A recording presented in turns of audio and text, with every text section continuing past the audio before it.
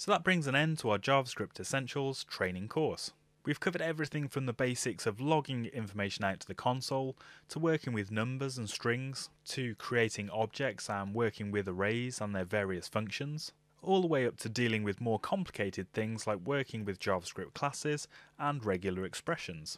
There's lots of places that you can go now with your JavaScript knowledge. You can look at applying these skills to the browser. So if you're working on designing and building web pages, you can use JavaScript to work with the document object model, or DOM, to update various parts of a web page and provide some life and interactivity to those pages. Another option is to start looking at Node.js, which is JavaScript working on the server side, which is the same JavaScript that we've been looking at, but focused more on dealing with network requests, working with files, cryptography, databases, and many other things as well. Whichever way you go, all of the JavaScript knowledge that you've gained from this course is still applicable and will help you out. So don't be afraid to come back to these lessons at any point in time, just to refresh your knowledge, because having strong knowledge of JavaScript Essentials is key to mastering other areas of web development.